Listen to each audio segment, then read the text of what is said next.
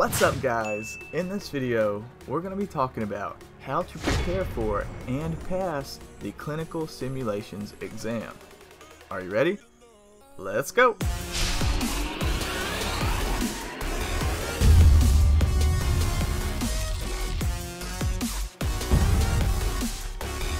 If you're watching this video right now, then it most likely means that you've already passed the TMC exam. And if so, I just want to say congratulations, because that is an amazing accomplishment and it means that you're one step closer to becoming a registered respiratory therapist. And before we get going, thank you so much for choosing Respiratory Therapy Zone, this YouTube channel and our website, as a way to help prepare for the clinical simulations exam. It is our #1 goal to help you pass the exam on your very next attempt. And the stuff that you're going to learn in this video can set you on the right path to do just that. So if you're ready, let's go ahead and dive right in. So you're probably wondering, how can I pass the clinical simulations exam?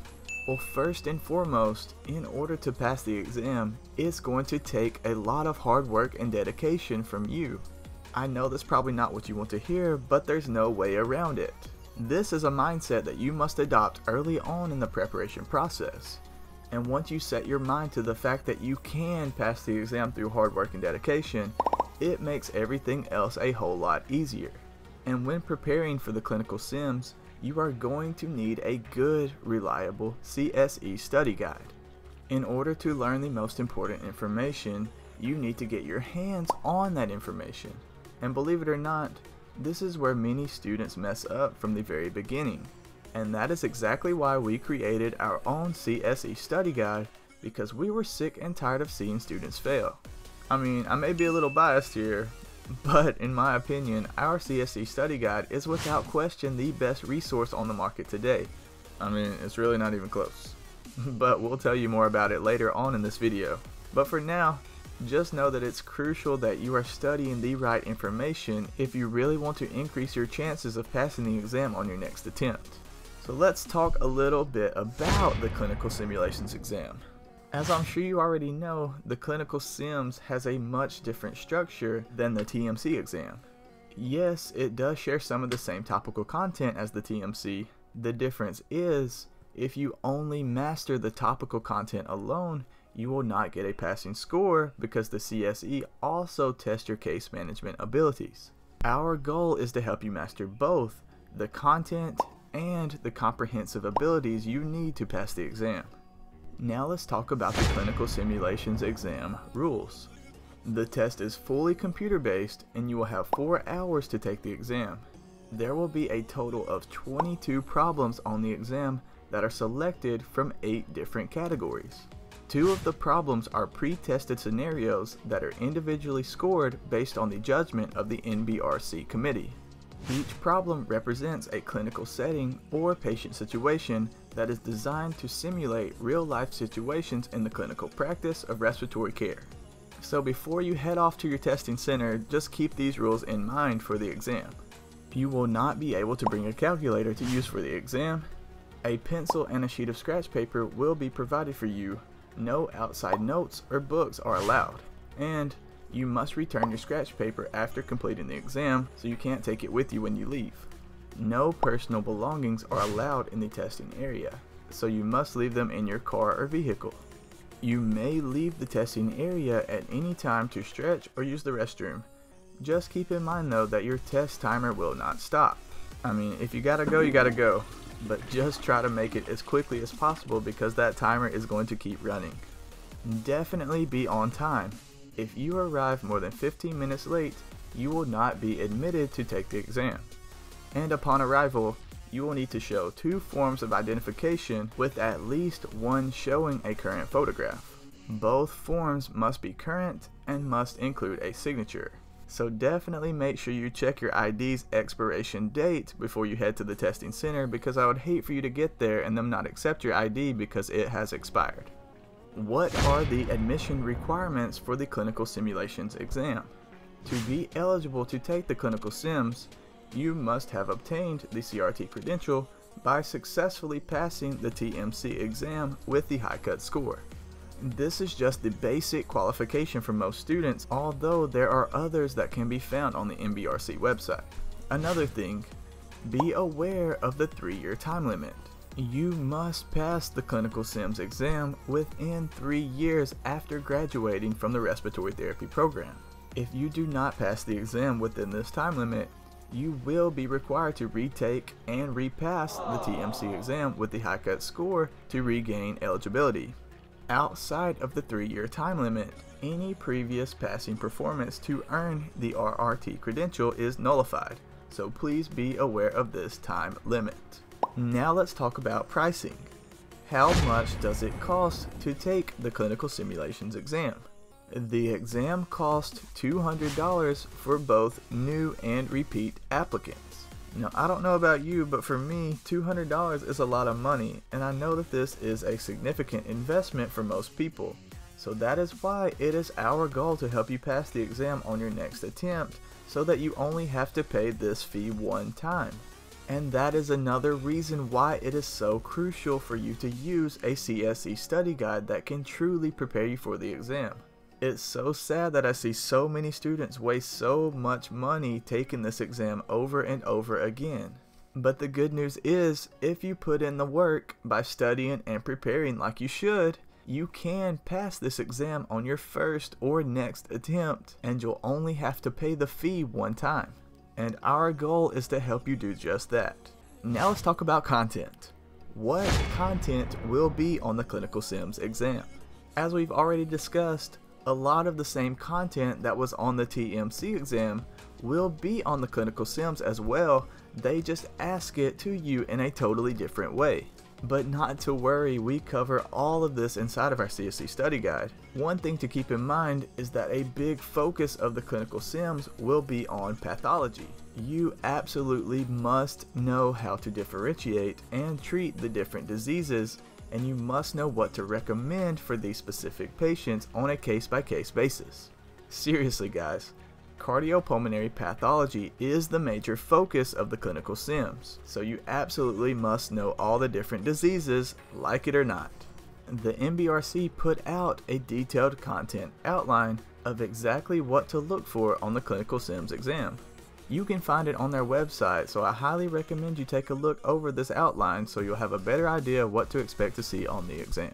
Now let's talk about structure. How are the problems structured on the clinical SIMS exam? This exam is designed to evaluate your patient management skills and ability to evaluate ongoing treatment, recommend changes, and adapt to circumstances and events. So in order to accomplish this, they have laid out the problem in a completely different way compared to the traditional multiple choice layout that we're all accustomed to. So if you expected to see problems that look like the ones that were on the TMC exam, think again, because the structure of these problems are completely different. Here's an example of how the problems will be structured on the computer screen when you take the exam. As you can see, 3 windows will appear on the screen at all times during the exam. The first window at the top of the screen is the scenario. This is just a brief paragraph that provides preliminary information about the patient. The following sections will contain information about the change in patient situation in this window as well.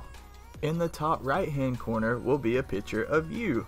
When you sit down to take the exam, the computer has a little web camera that will snap a quick photograph of yourself. Oh, when I took it, mine was so awkward, but that's beside the point. Back to the scenario window. Each scenario window will provide you with specific instructions about whether to choose only one response in this section or select as many responses as appropriate to gather information. It is super important that you follow these directions. Now in the second box or block is the options window. This one is displayed in the lower left portion of the screen. This window contains all options, choices, or possible responses that you can choose from. And you select an option by clicking the checkbox next to that option. And then in box number 3, you have the simulation history window, and it's displayed in the lower right portion of the screen. This window shows the options chosen in the current section, and the results for each choice are displayed in this window. It also shows the simulation history from all the previous sections, as well as the options chosen. So basically, it helps you see the results that you've already selected in case you forgot. And when you are finished with this particular section, you can hit the Go to Next Section button at the bottom left of the screen to continue to the next section. A box will pop up requesting that you confirm your wish to continue to the next section. Be sure to only click the Yes button when you are 100% ready to proceed to the next section, because you can't go back if you hit the button. And then one last thing, there's a timer button that is shown in the lower right portion of the screen, and it displays the time that you have remaining for the exam. If it stresses you out watching the time tick away, you can hide the time remaining button if you wish simply by clicking on it. Now let's talk about scoring. As we said before, there will be a total of 22 problems on the exam that are selected from 8 different categories. 2 of the problems are pre-tested scenarios that are individually scored based on the judgment of the NBRC committee. The total points scored on these will be added to your results at the end. Each student's version of the exam will be different, which means that each version will have a minimum passing score. And again, this is also decided by the testing committee for each exam. If your final score exceeds the minimum passing score, that means of course that you will have passed the exam. As I said, each exam is different, but on average, you will need to score roughly at least a 72% in order to pass the exam. That doesn't sound so bad, right? And just to give you a little exam hint, just know that more than half of the total points will come from the selections you make in the information gathering sections. That explains why it's a major focus throughout our CSE study guide. Now let's talk about the actual physical points that you can get for each selection you make on the exam. The scoring scale runs from -3 up to 3 points. That's right folks, you can earn up to 3 points or you can lose up to 3 points depending on the selections that you make. Usually there will be one best available answer that gives you the maximum amount of 3 points. This selection is necessary for proper care, and not doing it would cause harm to the patient. Then you can get 2 points for selecting very important information that is good patient care. And this selection is not as important as the previous one that gives you 3, but it's still pretty important. And then there's some selections that will only give you 1 point. This information is important and helpful, but it's not quite as crucial as the ones that give you 2 and 3 points. You get 0 points for the selections that you make that are neither helpful nor harmful to the patient. Now here's where it gets a little bit dicey. This is where you lose points, and obviously we want to avoid this as much as possible. You will lose 1 point for selecting anything that is counterproductive. You will lose 2 points for making a selection that is very counterproductive. And this is the big one. You will lose 3 points for making a selection that is detrimental to the patient. This includes any selection that could result in harming the patient or worse. And like I said, obviously you want to make selections that earn you points and avoid those that take points away. Now let's talk about preparation. How to prepare for the clinical sims. We've already touched on this earlier, but now let's dive a little bit deeper. In order to increase your chances of passing the exam, you need to be prepared for the unique exam structure. As we said before, the clinical sims covers much of the same topical content as the TMC exam. They just ask it in a totally different way. You have to take what you know and apply it to a real life situation in order to make a decision to help the patient, just as if it were in a real hospital. And just to give you one little preparation hack that I always recommend, now that you have completed the TMC exam, you can take the results score report that they provide you at the end of your exam and use it as a guide to prioritize what you should focus on the most when you're preparing for the clinical sims. You can look over this score sheet and see, is there a section that you didn't quite do so well on? If so, you may want to dedicate some extra time looking back over that section when preparing for the clinical sims. And by the way, We drop these little exam hints all throughout our study guide. These contain some of the most important tips, tricks, and insights that all students must know in order to pass the exam. That is one of the many perks of using our CSE study guide. Now let's go deeper into pathology. What diseases will be on the clinical SIMS exam? As we said before, knowing cardiopulmonary pathology is very important in regards to passing the exam, and it is what you should spend most of your time on when preparing. Here are the 8 disease categories that you should focus on when preparing for the exam. First, you have COPD, or chronic obstructive pulmonary disease. There will be a total of 4 cases in regards to COPD on the exam. And actually, to go even further, COPD is split up into 2 different subcategories. First, you have COP management. This is more concerning your long-term patients, for example, those with asthma, chronic bronchitis, emphysema, and bronchiectasis. Then you have COPD in critical care. These are those who are having an acute exacerbation of COPD. For example, those who need non-invasive positive pressure ventilation, and even those who need to be intubated and provided mechanical ventilation. Again, there are 2 cases from each of these subcategories of COPD for a total of 4 cases all concerning COPD. Then you have adult trauma. There will be a total of 3 cases concerning adult trauma. Some examples include head or chest injuries, pneumothorax, burns, drowning, smoke inhalation, and hypothermia. Then you'll have cardiovascular diseases. There will be a total number of 3 cases concerning cardiovascular disease. Some examples include CHF, pulmonary edema, heart attack, coronary artery disease, and valvular heart diseases. The next category is neuromuscular diseases.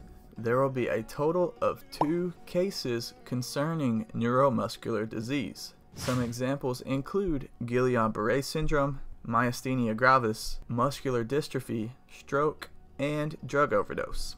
Next, you have pediatric diseases. There will be 2 cases concerning pediatric diseases, and some examples include croup, epiglottitis, asthma, bronchiolitis, foreign body aspiration, toxic substance ingestion, and bronchopulmonary dysplasia. And then there's neonatal diseases. There are also 2 cases concerning neonatal diseases. Some examples include meconium aspiration, apnea, delivery room management, resuscitation, infant respiratory distress syndrome, and congenital heart defect. And last but not least, it's more of a broader general category that contains adult medical or surgical conditions. And just a few examples include head or neck surgery, thoracic surgery, carbon monoxide poisoning, and AIDS. For this video, I just wanted to kind of touch over all the 8 disease categories and give a few examples, but just know that we cover each one of these in detail inside of our CSE study guide. So if you're interested and you want to learn more, there's a link down below in the description. But now let's go back to the components of a clinical simulation problem. There are 3 components to each problem that you will see on the exam. First, you have the scenario. This establishes the setting and general parameters of the patient and you, the respiratory therapist. Then there's the information gathering. This section provides information about the patient that is normally obtained in chart review or diagnostic testing, such as vital signs, ABG results, etc. And then, number 3, there's the decision making. This is the decision point that you will need to recommend what happens next for the patient. So after you're given the scenario, you will use the information gathering section to assess the patient and make an analysis and evaluation according to the information that is provided. Then, in decision making, you must decide what type of therapy or response is best for the particular problem of the patient. But let's dive a little bit deeper and talk more about the structure of the clinical simulation problems. First, we'll talk more about the scenario. The scenario will describe the physical setting for the patient and you as the respiratory therapist. This could include the hospital or clinic type, the home, med-surg unit, ICU, emergency room, time of day, etc. They will give you all of these details in the scenario. This is also where you will find out the general information about the patient, including their age, sex, general appearance, and general presenting conditions. You will also learn about the patient's history and a brief history of the patient's active illness or event. And the next section is information gathering. This is the section that you will be directed to in order to find out more about the patient. They will list out 15 to 20 parameters for you to choose from. For example, you will see vital signs, ABG results, PFTs, and various lab studies. You must select only those that are important for this patient at this particular time given what you know. Avoid selecting anything that could be dangerous for the patient. Also, of course, avoid selecting anything that you know is unnecessary for the patient at this time. Again, select only the desired information. Once you click an option to make a selection, it will reveal the results of what you clicked on the screen. For example, if you select that the patient needs an ABG, as soon as you click that option, it's going to show you the patient's ABG results on the screen. You can then act immediately if necessary. For example, if the patient's ABG results were to show that they are in respiratory failure with a super high CO2 and a very low pH, if this were the case, what would you do? Of course, you know the answer. You would want to recommend intubation and mechanical ventilation. And to give you an exam hint, this is important, so remember this. During the information gathering section, if you can already tell that the situation is a medical emergency, you should act right then to help the patient. If it's not an emergency, you can proceed to gather more information. Now let's talk about the order of progression when making your selections in the information gathering section. When your list of choices is available, there is a specific order that you should go through when making your selections, and I'm going to share that with you now. First and foremost, you're going to want to select the visual things first, meaning these are the things that you can see. For example, there's the patient's general appearance, appearance of the chest, respiratory rate, respiratory pattern, posture, and color. These are the things that you can literally see with your eyes. You want to choose all of these options first and then ask yourself, is there an emergency? If not, then you can move on to the next one, and these are your bedside choices. Now you can go through the list and select the choices that can be performed at the patient's bedside. These should all still be relatively easy to obtain. For example, these include the pulse, temperature, chest percussion, breath sounds, blood pressure, heart sounds, tracheal position, and capnography.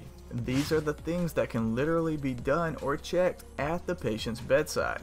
And again, after you've gone through these bedside choices, you want to ask yourself, is there an emergency?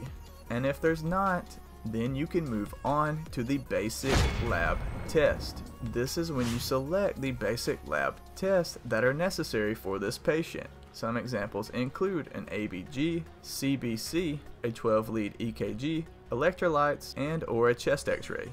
These are your basic tests that still aren't difficult to perform, but are only necessary if indicated for some patients. And again, after you select these basic lab tests, you have to ask yourself, is there an emergency? If the results of these tests do not show an emergency, then you can move along to selecting the special test. This is where you'll want to select any special tests that are indicated for this patient. These tests are very specific and should only be selected if it's necessary for this patient's case. Some examples include lab tests like a blood culture, and you have PFTs, certain imaging studies like MRIs or CT scans. It could be a bronchoscopy. It could be that you need to check the patient's intracranial pressure. It could be hemodynamic monitoring. Or there's special tests like a sweat chloride test for cystic fibrosis. It could be an APGAR score for a neonate, etc. These are the tests that are very specific for very specific patient situations. And after going through this progression and making all the necessary selections, you should interpret the data and make a proper decision in the next section. And that's where we're going to talk about the decision making. Just to repeat myself because I really want to make sure that you understand this, after you have made all of your selections in the information gathering section, this is when you're taken to the decision making section. This is where you must take what you know from the information that you were given and make the best possible decision for the patient. Usually you will be asked to select the best of 4 to 5 options.